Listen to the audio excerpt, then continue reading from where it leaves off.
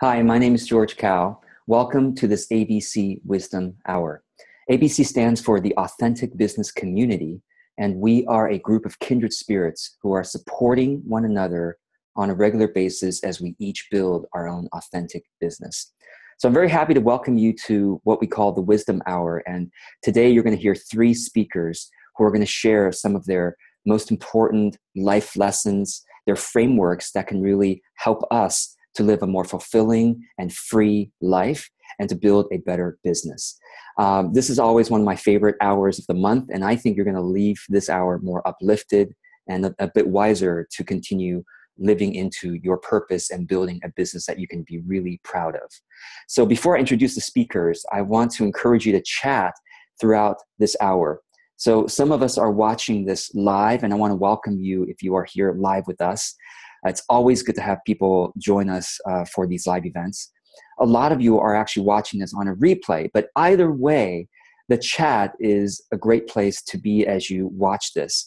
The reason why is because you're going to get a lot of nuggets of wisdom throughout the hour, and I encourage you to just type it into the chat a few words as you're learning something insightful, as you are hearing something you want to remember, just even a few words or a sentence or two, just type it into the chat. I like to call this like a collaborative note-taking session. But the first thing I like to do in the chat is to just see where you're watching this from, because we usually have a representation from all over the world. So if you could just go ahead and click on the chat now. If you're live, the chat button is right on the video. If you move your mouse over the video, at the bottom is a chat button, and go ahead and type where the message is. And I've got Cindy from Tucson, Stephen from Indiana. And thank you so much for chatting in there. Kim from Paradise, California. I always love that, the name of that city, Kim. As I introduce speakers, I also, and as the speakers share their wisdom with you, I also encourage you to chat what you are really appreciating about the speakers. The speakers are very experienced in their fields, but they're also just kindred spirits, individuals who really appreciate your encouragement and support. And so it's always more fun if you can chat what you're appreciating about the speakers and also any questions you have for them as you're hearing their wisdom. So without further ado, let me just bring forward let me actually share with you what the three topics are, and then I'll bring forward our first speaker. The three topics today are going to be, Anastasia is going to share the 7 emotional attachments that keep us stuck in old patterns, thoughts, and beliefs. The second topic will be from Jason Schneider, and he's going to share about mastering your perception, a simple technique for a more meaningful business and life. And then Nikki will round us out with the topic of how businesses can change the world when their leaders experience transformation. So let me bring Anastasia on first. Anastasia is a natural motivator and inspirer who loves to help people shift what they think is possible. She specializes in working with women who are waking up and help to shift their perceived fears and limitations so that they can experience peace and true freedom. Anastasia is insatiably curious about everything, and she is always questioning what we collectively have always believed. She often presents things in a way that turns everything we know on its head and offers a unique perspective that results in big breakthroughs and aha moments for her clients. She's committed to helping those who are seeking to find the truth about themselves and helping the world awaken one person at a time. She's had a successful coaching practice since 2008 and has been a small business owner for 22 years. So it's my great joy to welcome Anastasia to the Wisdom Hour. Hi, Anastasia. Let's see here. I want to make sure you are unmuted. Give me just a second here. There you are. Sorry about that. Hi. So I'm ready to go. We're not doing all the bios just yet. Yeah. Okay. Yeah, thank you. This is great. So hello. I'm really happy to be here, especially talking about the different emotional attachments, because I feel like this is one of those things that I that came into my life and offered more dramatic change than just about anything else I've ever experienced. And so I'd like to start today by telling you a little bit about how the attachments, learning about the emotional attachments came into my life and just what they are, because sometimes you get a lot of ahas just by hearing about them. So really, it was about a year ago where I said to myself, I can't build the life that I want on the foundation that I currently have. I felt a lot of, deeply really my big thing was just feeling really, really unwanted and unwelcome on the planet. And knowing that you're here to do something, to share something, to inspire in some way, and then feeling like nobody wants you there it's really quite the conflict. And so I set out, I kind of burned my business that I had to the ground, so to speak, because it wasn't the right fit for me. And I put up a page that says, my website's down, come back later. And I said, I'm going to go inward now and focus on shifting this foundation because I don't even know who I am or what I want. And so interestingly enough, within a short time, I ended up meeting this man in the strangest way. It was through a kind of a weird connection, and I don't have time to go into the full story, but let's just say it was one of those really kind of serendipitous things, because upon meeting this man, we became really fast friends. And within our first meeting, he started to tell me about these 7 emotional attachments. And he's not a coach, he's not a speaker. He has done this process with maybe 4 people in his life, but just kind of felt called to share this with me. And as he started to do what we were called the releasing these attachments, my life began to have very tangible and fundamental shifts right away. And they were effortless. It wasn't like I had to keep trying to do what I thought I should do or be who I thought I should be.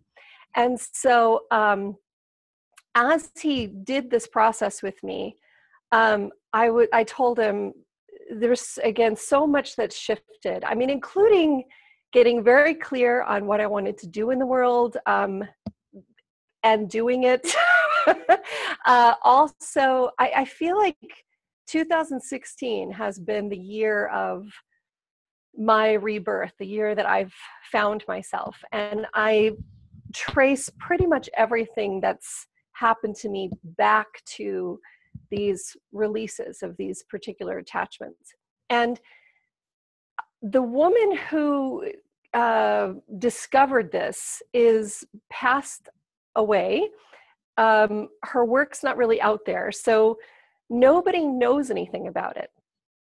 And I told David, that was the man, I said, you couldn't have put this into the hands of a better person, because I'm going to make sure that people get to experience this. And I've since integrated this into my coaching. And I actually won't really do any coaching with anyone without doing these attachment releases, because they're just so fundamental to being able to discover who you really are and what's underneath all the influence and all the noise, that I don't see any reason for really diving in and doing any kind of discovery and implementation or integration of anything until these things are released. So a little bit about the woman who discovered this. Her name is Joyce Havis, and Joyce was a spiritual teacher that did workshops and things back in the 80s. And she came up with a lot of things, but it was really how she ended up discovering these attachments were really looking at, why is it so hard to change? Like, why do we, it's kind of like, if you want to lose weight, you know you've got to eat healthier and exercise and do some inner work, and we know all that, but why is it so difficult? And so it was through asking those questions that she discovered the attachments, because once you release these, it's not like the problems just all go away, but you become capable of doing something about it. So, okay, so I've got a few notes here that I want to make sure to hit some points. So if I look down, you know what I'm doing. The 7 attachments, the 7 basic attachments, and I'm going to tell you what they are and what they all represent, are mother, father, family, community, spouse, ego, and children. Now, when we have attachments to things, and a lot of times this is, well, I found pretty much most of the time, this is all very subconscious. This is not anything that we're fully aware of. Once we start releasing these things, then basically what it is that we're free to think for ourselves and be ourselves. So when we're attached, attachments create prisons. Attachments create limits on us, and attachments control us. So either we are either doing that exact thing, or we're rebelling from that thing. And either way, as long as we're staying attached, we're not free. And this is often why we keep running into patterns that just won't move, or it's kind of like a rubber band. It's like you have a stake in the ground, and you know, when you first start to move the rubber band, it's pretty easy, but the more that you move it and you move it and you move it, and you finally get to a place where it just can't go any further and just snaps back. So the attachment releases are like picking up that stake that the rubber band is attached to, and I want to say moving it, but that's not really accurate. It's more like pulling it up and getting rid of it. And then you're free to change, and you're free to shift, and you're free to have those shifts last. And that's absolutely what I've experienced. So I'm going to tell you a little bit about what each attachment represents. So the mother attachment represents how we think. It's like how we think about ourselves, how we think about the world, how we think about what's possible. It's like if our mother thinks in a certain way, then we adopt that thinking. I wrote down like a good example. So let's see. A man who's still attached to his mother unknowingly might want his wife to think like her. And even though he's once rebelled against his mother, so his own attachment is a rebellion from his mother. But for example, this guy, let's call him John, his mother always had this really, really perfect home.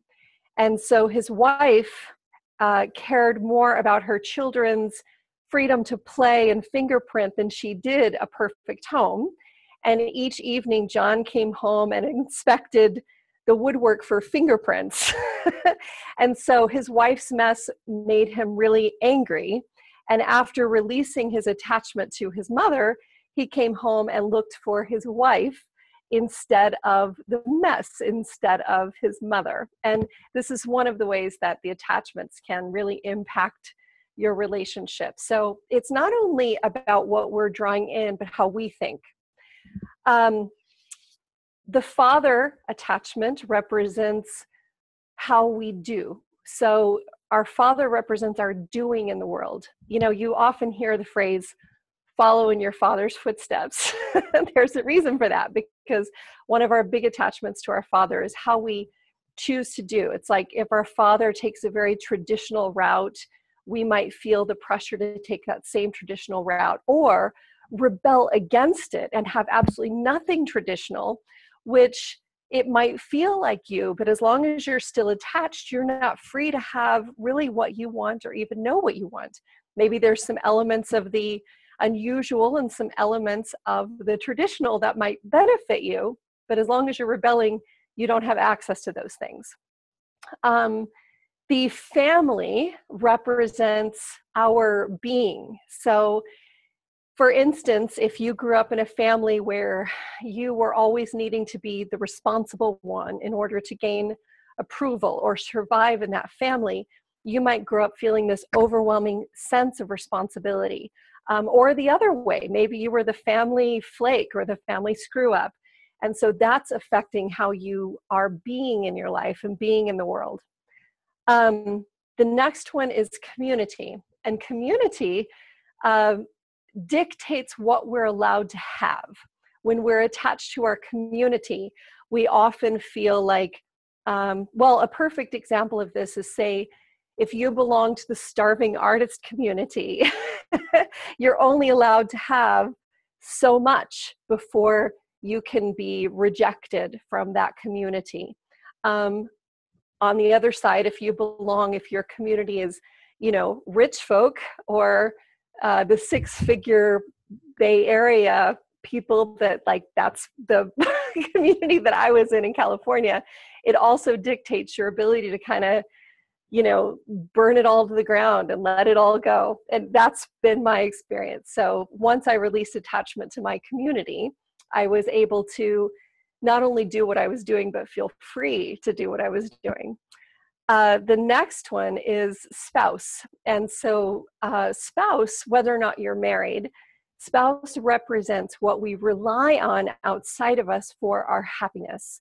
So if you're married or not married, often we'll put a romantic relationship in charge of making us happy, meeting our needs. And as long as we're attached to that, we are always kind of giving our power away to something outside of us.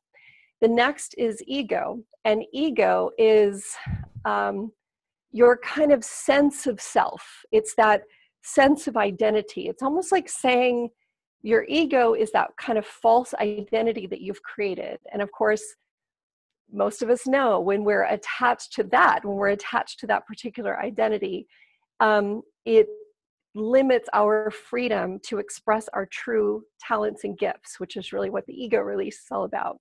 And the last is children. And so children represent those kind of things that are our obligations. So I'm not a parent, but for people who are, you kind of know once you give birth to your children, it becomes more about their joy and taking care of them and making sure they're enjoying their childhood. Then it becomes about your own joy. And so for me, the children release represented my need to save the world in the way that I felt so obligated for that. And it cut out my joy and my fun and the way that I marveled at the world. So it was funny because after I finished the children release and got really clear on bringing some of that fun and joy back into my business, it was a week later that my new website just got created, and there was no thought or plan to it. It was just something that rose up in me and just kind of happened. It was amazing. So those are the 7 attachments.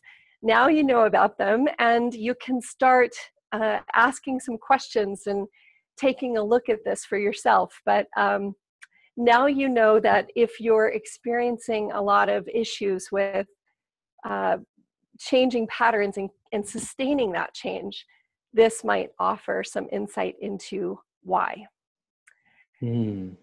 That's awesome. Wow. Thank you, Anastasia. That was really great, and I can tell that this is a huge body of work that Yes. you've only given us the very very tip of the Yes. iceberg. It's very interesting. It's very interesting, and there's been a lot of chatting and notes going on there. Although we are going to be moving on to the next speaker, I want to encourage any of you to chat any questions you have. I'm sure there's lots of questions we could ask, but any questions that immediately came to you as, oh, I wonder about that. Put that into the chat, and I'll be able to get that to Anastasia later for any responses. So before we move on, though, Anastasia, can you share with us just for a minute about your business? You Yes. have something you'd like to share with us? Yeah. Yes. Right now I pretty much focus on one thing, and that is my rebirth experience, my rebirth program, which is pretty much what I call my practice, because it is a rebirth. And so my website is anastasianetri.com. You can go there and click on the Work With Me link and see all about it.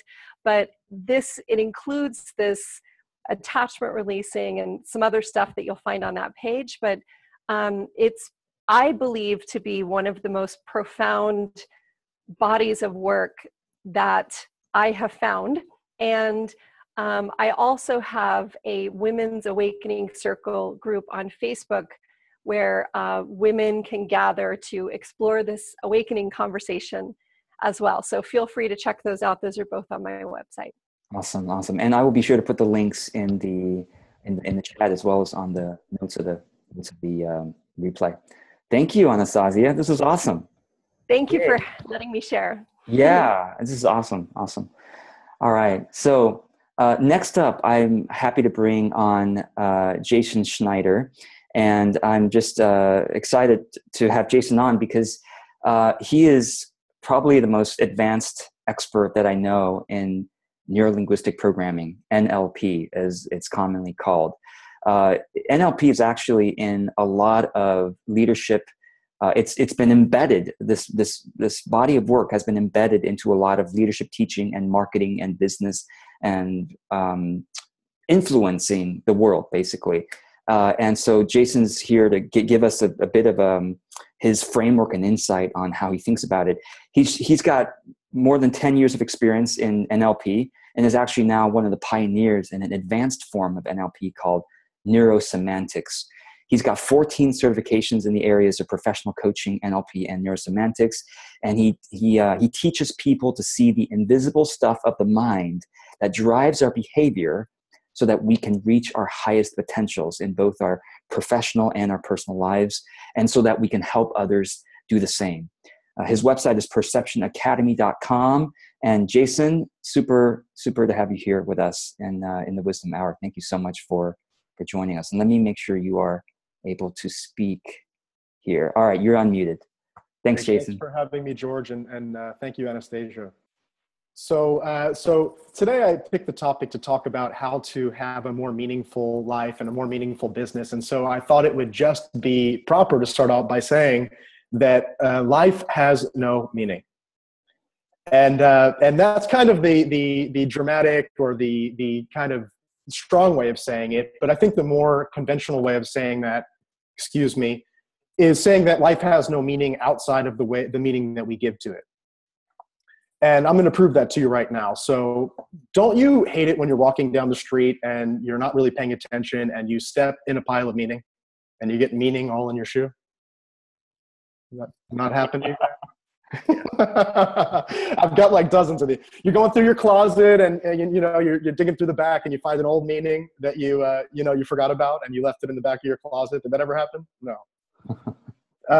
And so the reason why these things don't happen is because meaning doesn't exist in the world. Meaning only exists inside of our mind-body system.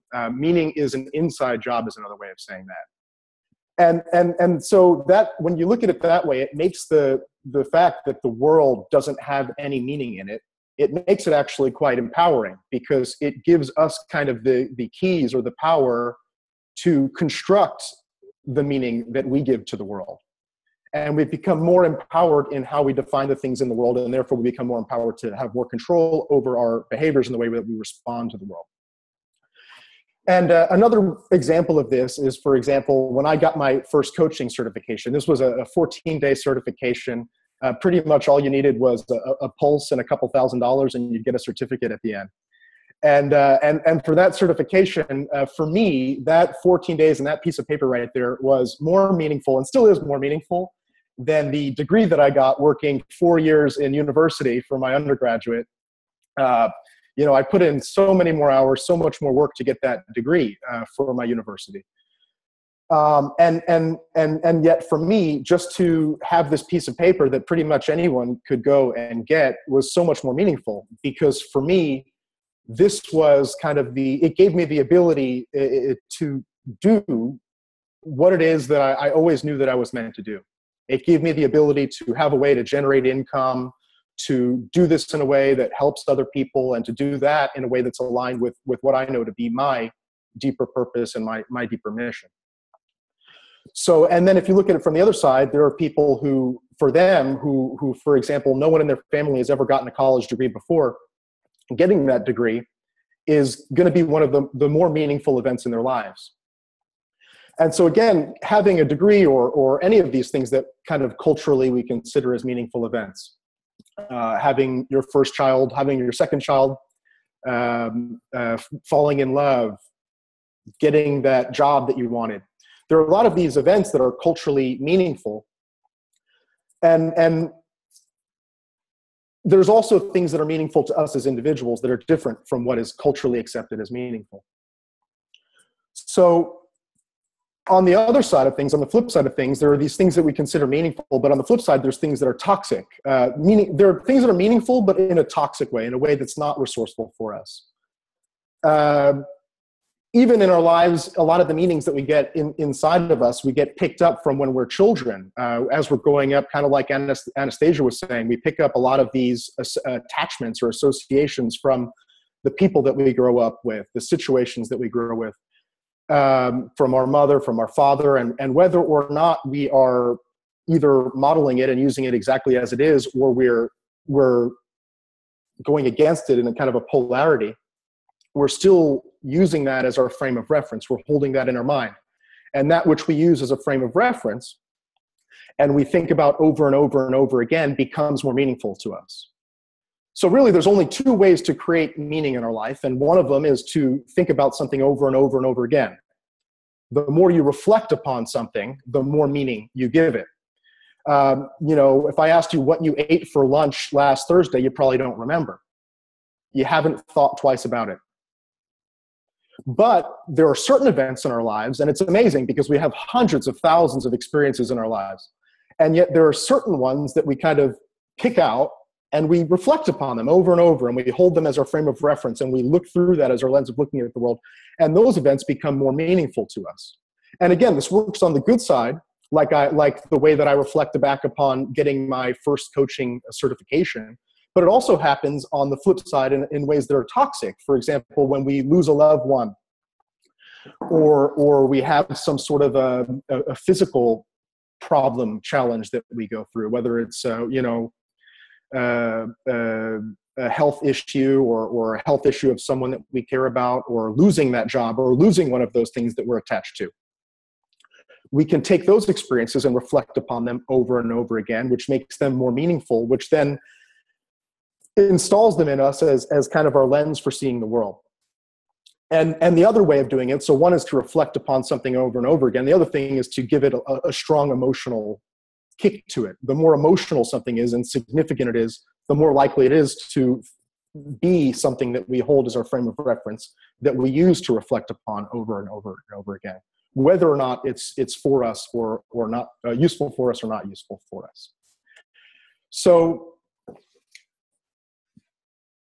when we're young, and the interesting thing is that when we're young, when we're children and we're growing up, it's kind of like, I think about it kind of like food, is that now if you see something that you kind of don't, you hear something from somebody, or you hear something on the news, or somebody tells you something in your community, and it's not something that resonates with who you are or who you want to be, you have the ability to kind of look at it and say, no, thank you. I don't want to put that inside of my mind-body system. We have a filter system. But a lot of times, but for the most part, for the early part of our life, we don't have that filter system. that basically whatever is given to us, we let it in. But in the way that it's different from food is that when we eat something that makes us sick, we have this built-in mechanism to throw it up, to get it out of us. But we don't have that built-in mechanism for information, for meanings that people share with us, for things that have been installed in us in our minds. We don't have that built-in mechanism to help to get it out of us.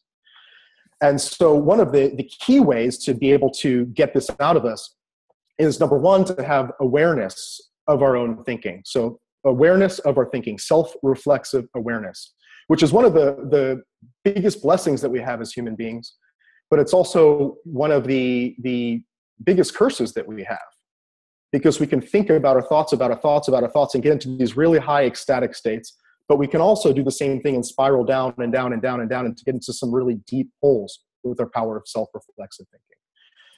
And I guess the point that I'm trying to make here is that not all meaning is of the same quality.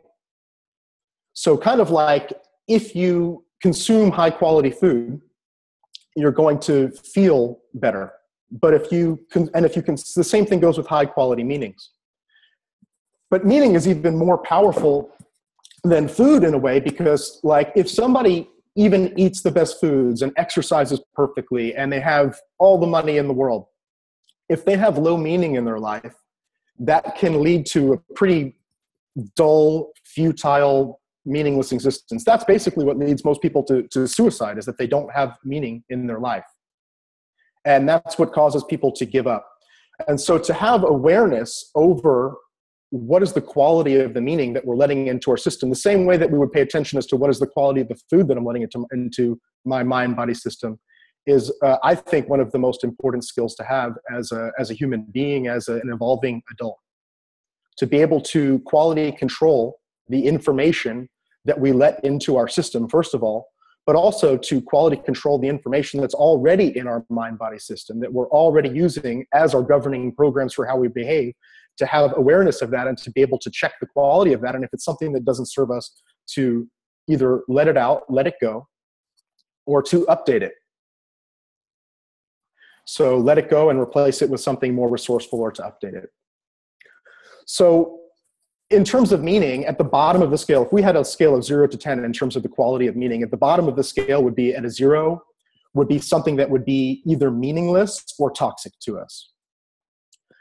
And every sort of meaning has an associated feeling with it. So when you're feeling it, so the best way to do this, feelings are going to be more conscious than the thoughts in the back of the mind. So to check your feelings is the best way to track them back to what thoughts are creating your feelings. So paying attention to your feelings, at a 0, you'd be feeling depressed, in despair, very, very futile. Like there's nothing that you can do, powerless, disempowered. As we move up the scale a little bit, at like a 2 level, would be meanings that are trivial. So we've got almost like something is not so important to us. These are the events that happen in your life that you really only reflect upon once or twice, maybe not even again, and you let them go and you move on. But if the overall quality of your life is kind of a trivial, in terms of the overall quality of the meanings in your life are trivial, people tend to be kind of cynical. They discount a lot of the positive things that happen in life. At a scale of a 5, right in the middle, would be conventional meaning. So these are things that are given, they're kind of accepted in your community. We talked about this a little bit earlier. In certain communities, certain things are normal ways of thinking, and right across the street, there could be a community where they have something completely different way of looking at the world. But if you're accepting kind of the cultural quality of meaning, then you kind of live a normal life. It's very acculturated, it's normal, but you don't get to express yourself fully. You don't get to experience those peak states and to live at the higher levels that we're capable of living at as human beings. So beyond cultural meanings, the kind of standard, down the line, middle, normal way of looking at the world, we step up at like a level 8 or so, which is into your own personal meanings. And this is where you experience the world very self-expressive. So from here, basically, we all have to start with our cultural meanings. They're given to us. We're born in them like a fish in water. When we can become aware of them, we can reflect on them and become more fine-tuned into something that integrates with who I am, not who we are or where I was born into. We can transcend that. And we start to experience things in more peak states. We start to enter more states of flow when we can give a higher level meaning to the experiences and people and things in our life. Kind of like at the beginning of this thing, I started out with life is meaningless. And that statement kind of is at a 0 or a 1 level. It's literally the definition of something being meaningless. It's not too exciting when you hear life is meaningless. It doesn't get you out of bed in the morning. When we step it up a little bit to kind of a culturally acceptable, like a 5 level, we have life is meaningless outside of the meaning that you give it. That's kind of something that's passed around in kind of conscious circles. Life is meaningless outside of the meaning that you give it. But when you can reflect upon that and create a meaning that really resonates with you, for example, for me, I recognize that I am a meaning maker, that I have the power to give to make life sacred. Any event in life, I have the power to make that sacred. Anything in life, any experience, any person, even myself. Then we get up to that higher level at 10, which is basically sacralizing things and being able to experience really the kind of childlike wonder, engagement, fascination with the world, and to be able to attribute meaning to basically anything, so that we can find meaning and find the kind of sacredness in doing the dishes and taking out the trash just as much as we would as falling in love or getting that promotion or any of those other things that kind of are culturally acceptable as meaningful. So really what I want you guys to take away from this is just to recognize that you are a meaning maker, that you have the ability to create meaning and to kind of step back and reflect upon the quality of the meanings in your mind. So as you move through the day, see, everybody's response to the world is dependent on their meanings. Like I said about me going to college as opposed to somebody else going to college. For me, it wasn't so meaningful, but for somebody else, it could be one of the top experiences in their life. And so when you think about business, for example, and you think about selling, you think about networking, you think about marketing, you think about technology. How do you feel about those things? Because how you feel about each of those things is going to give you clues that there are some sort of meanings. And where does that fit on that scale that I showed you before, right? If you're feeling down at a 0, 1, or a 2, then you know that there's some sort of meaning structure that's causing you to feel that way. And you can track that feeling back to your thoughts. And with those thoughts, you then gain the ability to generate new meanings. So really, my simple technique that I use in my life is to just notice how I'm feeling around something. Notice the level on that scale. And I'm gonna provide a link of the diagram that you can look at if you want, completely free, no opt-in or anything, where you can look at this diagram and you go, how am I feeling? Track that back to the quality of my thoughts.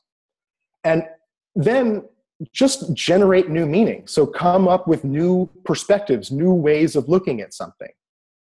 And the higher up those new ways of looking at it can be that are aligned with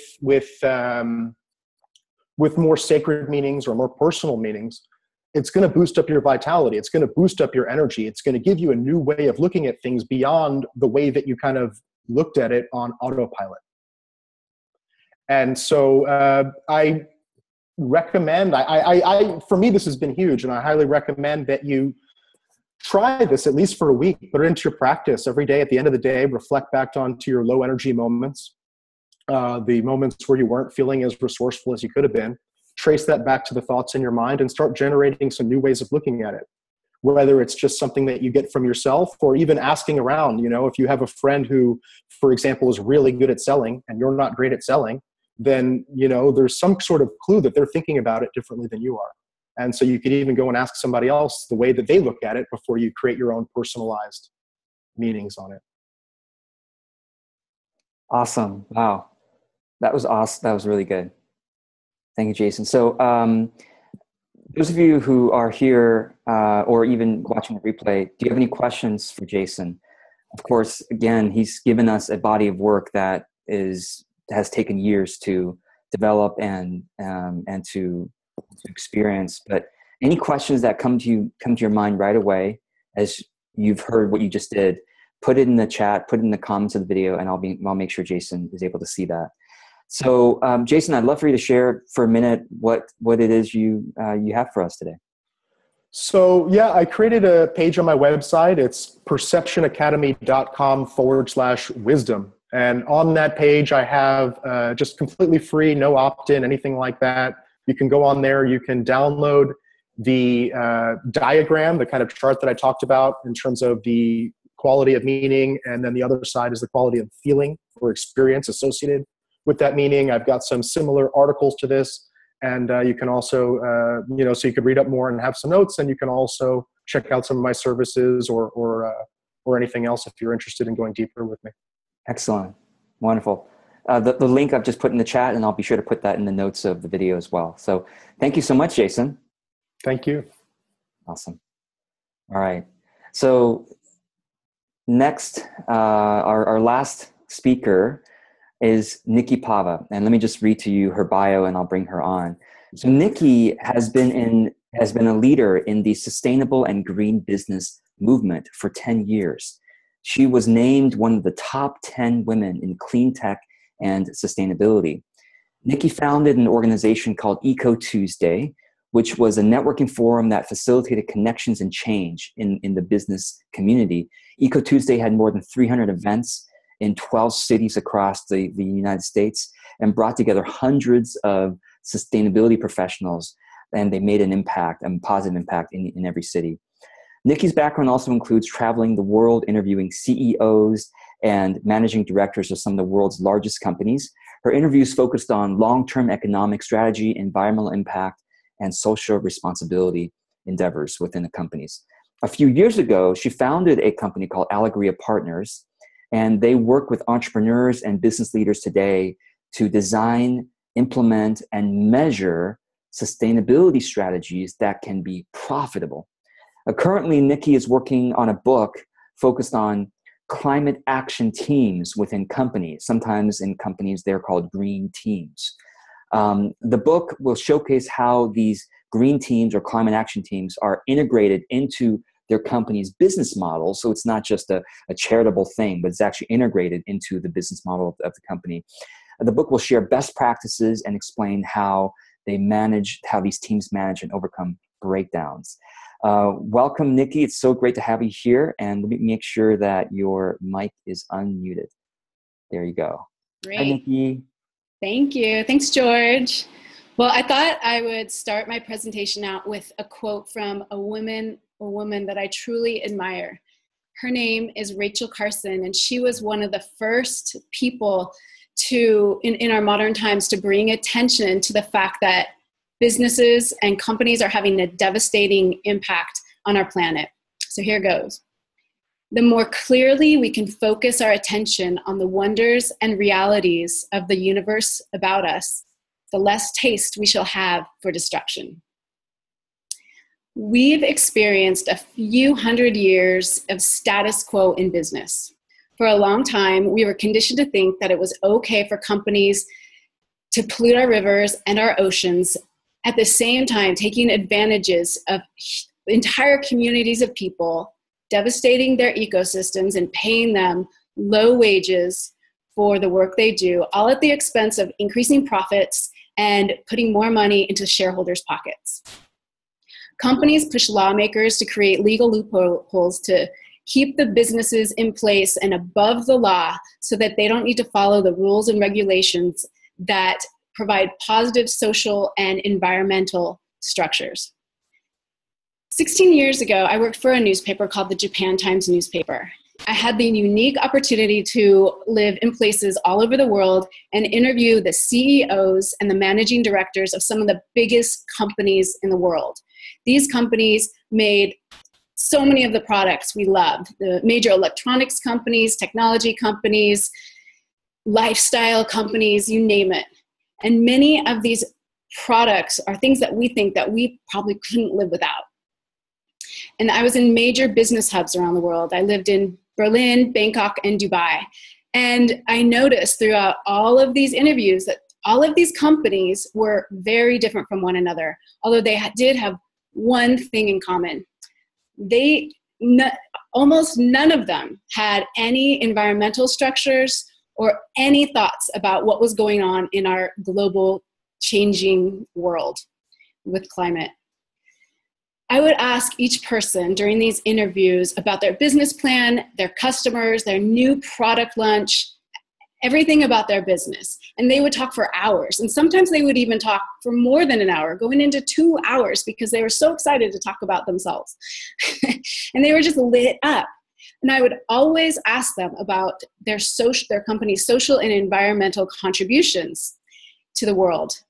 So for example, I was in a meeting in Dubai, and I looked outside the window and I said, so I see that you're planning a major hotel development right here on the shores of the beautiful Persian Gulf.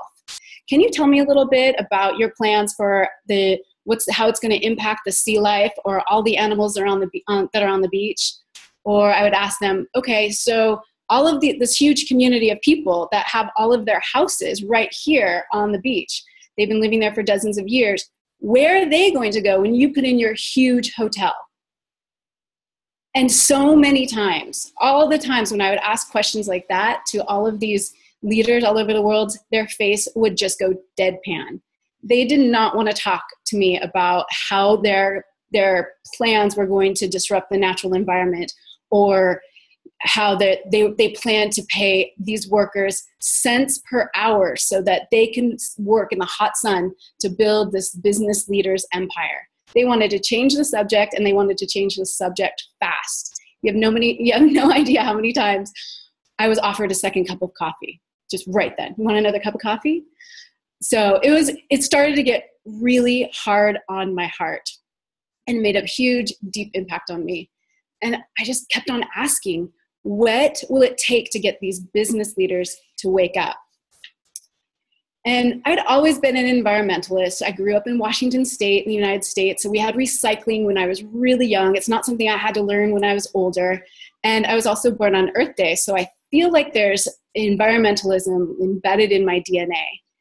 And yet, despite having this deep connection to eco ways, I hadn't necessarily thought about focusing my entire life and my career path on sustainability until experiencing these conversations with these business leaders over and over again throughout that year.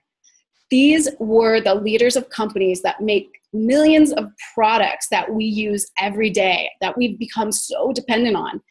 These companies have huge advertising dollars. They have so many millions of dollars to spend per year. And there's people who have jobs just to get people like me and you and our children hooked, totally addicted to what they have to offer. These are the companies that have brands that get us consciously and unconsciously. They shape our culture. They fill us up with desire and competition to get more. And sadly, they create the widespread consumerism that has an impact on our values, beliefs, and desires. These companies were created to sell things and make money for their shareholders with little thought for what they're doing to our planet's dwindling resources and changing climate. Hearing these men, and I say men because 99% of the people I talked to around the world in these companies were men, talk so proudly about their business prowess and milestones that they achieved really started to hurt my heart. Throughout this experience, there was a huge shift taking place in me. I realized that I wanted to be part of this global transformation in business where business leaders and the people who worked within the companies started designing and creating products in the most sustainable way possible. And as a result of this transformation, I decided to shift all my energy into working with sustainable businesses to create more eco-friendly and sustainable products and services. And now, 16 years after that life-changing revelation, there are more and more companies that are embracing the frameworks to become on a more sustainable and conscious path. On a micro level, so many small towns and larger cities have entire departments that are completely dedicated to helping local businesses go green. Additionally, there are a handful of structures that companies can implement to make their company more sustainable, such as the natural step or the triple bottom line framework. Also, companies can be a part of the B Corp community. That means they add on a bylaw into their company's papers that says that the social and environmental aspect of their business is just as important as the financial aspect of their business. It's pretty amazing. And having a B Corp logo on a company's website or a product is pretty much just a seal of awesomeness. And on a macro level, there are a lot of organizations that are helping companies with all of these sustainability initiatives. So there is the Carbon Disclosure Project, which is an organization that helps companies track and disclose their greenhouse gas emissions for their company, so the world can know about it. And also every year, the United Nations hosts a huge conference where business leaders and political leaders and environmental leaders all come together to discuss climate change and all of the other very important environmental issues of our times. But even with all this help and all these frameworks, the real change in business must come from deep within the leaders. Wouldn't it be great if all companies decreased their emissions and took more account into their designs so that less resources were needed? And they also paid their workers for creating the projects fairly and equitably? What if food companies stopped using poison in the food so that our long-term health benefits would just increase positively? What if clothing companies only designed and produced clothes that would last a lifetime so that we didn't need to buy more? Or what if appliance companies made appliances that were more durable and that didn't need to be replaced? And don't even get me started on technology companies that make our little things like phones, which are strategically created to die after a certain period of time, so that of course we need to go buy the next version. And these just go into our landfill for years and years to come.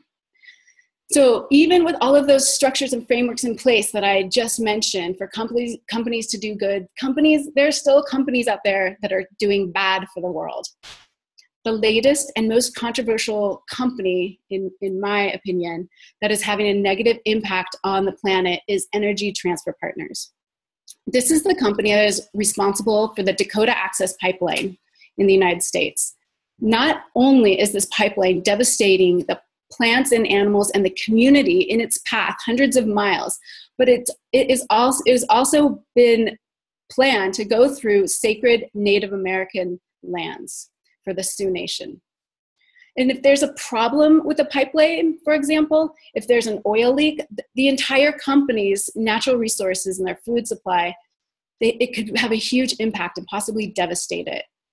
Everything that they've nurtured for so many decades, hundreds of years, could be gone. To me, it's clear that none of the business leaders at Energy Transfer Partners have had an internal revelation, have really thought about what they could do to have a more positive impact on the planet. But I do have some good news. So there is change and transformation possible in business. There have been other business owners who've had revelations that have occurred in their personal lives that have completely transferred into their business and changed their business path. One of the most famous examples, in my opinion, is that of Ray Anderson, who is the founder of Interface. Interface is a carpet company that was started in 1973. It is the world's biggest carpet company out there. And carpet is it uses an incredible amount of resources, energy and water and everything to create every little bit of fabric. Back in the early 90s, there are a few people on Anderson's team who were planting seeds in his mind to get their company to become more sustainable. But Anderson was resistant. He didn't really know much about sustainability. And when the environmental task force came to him and said, "We want you to launch our environmental vision and share it with the company at this upcoming company meeting," he realized that he did not have an environmental vision. He had no care. He didn't know anything about it. So to get inspiration, he decided to read Paul Hawken's book called The Ecology of Commerce. And according to Anderson, he said this was a spear in the chest. And he realized that his company was an integral part in the devastation and the destruction of the planet with what they were doing to make their carpets. So this book, coupled with the seeds that were planted from a few amazing employees, inspired an important pivotal transformation in him. And after he had this huge revelation and realized that it was his duty and Interface's duty to climb Mount Sustainability, he made a huge shift in the company. And this was in 1994. This happened 21 years after he founded the company, and he was 60 years old. Since then, Interface has made huge strides in changing their entire manufacturing process and is focused on long-term thinking. Since 1996, the company has decreased its energy use by 45%, its water use by 87%, and its greenhouse gas emissions by 92%. And I think these are pretty incredible numbers. And recently, Interface declared its new initiative called Mission Zero, which means that the company would have no environmental impact by 2020. One of the most unique strategies that Interface has implemented is to use fishing nets discarded by local fishermen in the Philippines, pay these local fishermen for these unneeded fishing lines, and they use them into their carpet. It's an amazing example of reuse of our resources. This incredible transformation occurred because of the inner work that Anderson experienced, along with the seeds that company employees planted. He took incredible risky actions to completely change an industry, which I think it's a beautiful legacy for a human to leave behind. What about you? Do you know of a company that you truly love, but you see it's going down the wrong path? If it's is it using unsustainable practices that are a detriment to our plants and animals and communities? If that's the case, I urge you, I implore you to go to that company's website, click on the contact page, and write a letter to the company, or find the name of the CEO and write a letter to the CEO. You never know. It's possible that that leader is thinking of creating a change. They might be listening, but the outcry from the stakeholders just hasn't been felt yet. And it could be you that makes the change. Think of the people who planted the seeds in Ray Anderson's heart and brain. It could be your letter or your email or your public Facebook post that goes viral or your tweet that is the catalyst for a huge shift for that company that you pinpointed. And it could help them on a much more sustainable path. And what if the leaders of Energy Transfer Partners, or even especially the upcoming leader of the United States of America, what if those people had similar revelations that Ray Anderson had back in 1994? What would our world look like then? And what about you?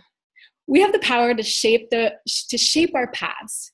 Have you had that moment in your life where you closed your eyes and you took a deep breath and you really thought about the future that you wanted to create with your precious life? Did you capitalize on that idea, or did you put it in a drawer not to be heard from again? Today is the time to make the change, to put action in those ideas, get them out of the drawers and make it happen. Because think about your legacy. What is it that you want to leave behind? If all business leaders took a moment to focus on the wonders of life, the beauty of nature, and really allowed themselves to tap into their gifts toward humanity, it's quite possible that all these business leaders would experience a huge inner transformation that could shift their companies into being less destructive, as Rachel Carson mentioned in her quote. And that's the future that I want for all of us to experience. Thank you. Awesome. Thank you so much, Nikki. Thanks. Did you see the mosquitoes in my face? Yeah. And Nikki lives in Costa Rica, for those of you who don't know, and so she lives in natural paradise out there, and there are more bugs around, but it's also a lot greener. Thank you so much, Nikki. That was incredible, and I encourage you to share, comment in there. Lots of you have been commenting already, but do you have any questions that came to mind for Nikki? Do you have any reflections on her talk? Please go ahead and comment below the video. Nikki, do you want to share something before we adjourn the call? Any call to action? Sure. As you mentioned at the beginning, I'm writing a book focused on climate action teams in businesses and how they work together, what their best practices are, and what they do when there's a lull in their energy. My thought is to share best practices so other companies could replicate them, so we can have a huge global transformation in business. And I know a lot of the business leaders that I've talked to have had their personal transformations that they've applied to their businesses. So my request and invitation would be that if you know of a company that would be good to be profiled in my book, I would love to hear from you. And better yet, if you have a personal contact with someone at a company in the sustainability department or corporate social responsibility department, I would love to hear from them. So please go to my website at www.alegriapartners.com and contact me through the website. Thanks. And Nikki, do you want to mention a few of the companies that you've already interviewed for this book? Sure, I've interviewed Interface, the company that I've mentioned. I've interviewed New Resource Bank. I most likely will be interviewing Patagonia. I interviewed Better World Books yesterday. So it's companies in all different types of industry. I don't want to silo myself into one specific industry. Awesome. Thanks, Nikki. Thank you. Really great. So this brings us to the end of our Wisdom Hour. I hope this 1 hour has been so powerful that I encourage you to watch the replay again. The replay will be available, should be available by tomorrow on the events page. If you can't find it, please contact me. The website for ABC, Authentic Business Community, is www.authenticbusinesscommunity.com. So there are two things that I'd love for you to do going forward from today's talk. One is to think about what you've learned today and apply it. Apply one thing that you've learned today that will make your life or business better. The second thing I'd love for you to do is to give feedback. Give me feedback on how I can make these ABC Wisdom Hours even more effective and powerful for you. And also give the feedback to our speakers. If you can send one comment of acknowledgement, praise, suggestions for improvement to each speaker, that would be amazing. So think about doing that. And maybe send one comment to me if you'd like to share what you loved about this, what we should keep doing, and what we might change to make it even better. So thank you so much for being here. I really appreciate your presence, those of you who are live. Let me just name a little, I'll just say first names: Stephen, Rosalie, Nikki, Lisa, Kim, Kenan, Jason, Jan, Ellen, Cindy. There are a couple of people on the phone as well. Thank you to our wonderful speakers, Anastasia, Netri, Jason Schneider, Nikki, Pava, for blessing us with your expertise and your inspiration today. So thanks, everyone. I wish you an amazing week forward. And remember to apply what you've learned and make your life more fulfilling and authentic, and your business more positively impactful on the world. Blessings, everyone. Be well. Gracias.